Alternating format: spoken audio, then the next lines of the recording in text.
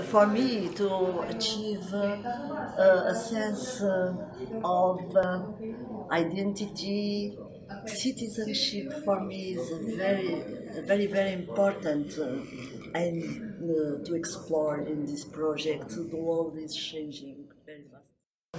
And for me, when I was invited by Nives to participate in this project and coordinate, I thought this is a very good opportunity to learn much more with all these people that is coming with lots of experience in this field, because school and community has been one of our big aims in Portugal, heritage and so on, but thinking seriously how to change attitudes, values, behaviors.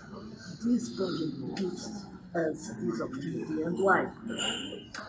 Rural areas, well, Portugal is a rural country, so rural areas has been our field work, but not the link with this complicity between parts, rural partners and us, academy,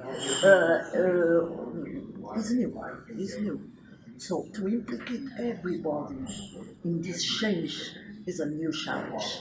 Working with big organizations like SOS Racism, International Amnesty, they have been our partners during all these years. But now we are going to work and make changes and also share with my friends of other countries all these ideas. Are they okay? How can we improve? Does this make sense? Yes, no. I think something will change, I'm sure.